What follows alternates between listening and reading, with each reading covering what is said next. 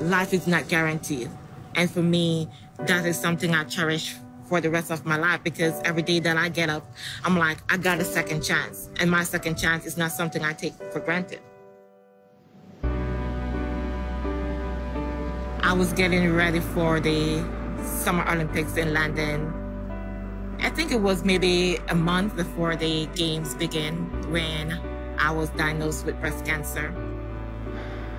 When you're an elite runner and trying to get ready for the most prestigious games of all, and then somebody to drop a bomb on you to tell you that you have cancer, it just devastated. When she first found out, she was strong.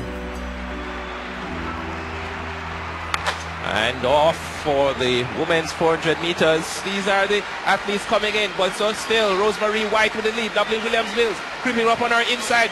It is still Rosemary White. Here's Novlene Williams-Mills coming through to hit the front. It is Novlene Williams-Mills. That same week, that Saturday, I won the Jamaica Nationals, qualified for London. That was the only thing that seems to keep my mind away from what was going on, from the reality of, yes, she had cancer, from the reality of sitting home crying. Her doctors wanted her to get the surgery done as soon as possible, but we discussed it and we all agreed that it was going to get done after London Olympics 2012.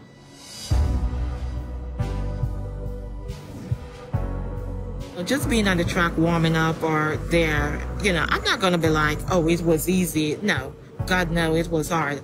I'm like, everybody walked into that line and I think everybody was thinking about winning. I'm just thinking about getting through this race. I'm thinking about how many days I have before surgery, and I didn't know what was going to happen. We won a bronze medal in that 4x4. It was bittersweet because, running that ankle leg, and I know what I was coming back to do. I was like, as I run my last race. I ended up doing the lumpectomy, but when I went back for my results like a week later, he told me that my margins weren't clear. The options were we could go back in and, remove some more, or we can go and do a mastectomy. And I said, okay, we're going to do a double mastectomy.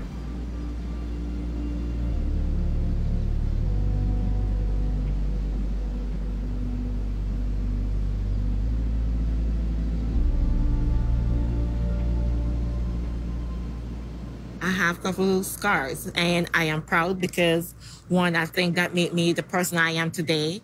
That made me a stronger person. I don't know if it was ever an option of her not returning to run. That's her life. She wasn't going to quit.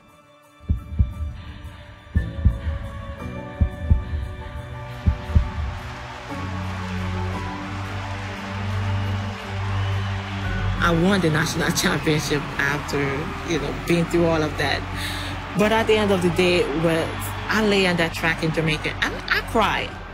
But at that time, nobody knew what was my tears about. It wasn't about winning that day. It was about everything that I've been through. When she won the national championship and finished that 400 strong, I knew she was back. When I look at my wife and I look at the scars, I see strength, confidence, all those things that a true woman is to me. I didn't know how strong I was until I had to face something that a lot of people sometimes don't survive. To come out on the other side and to still do what I love to do, it's still pretty good.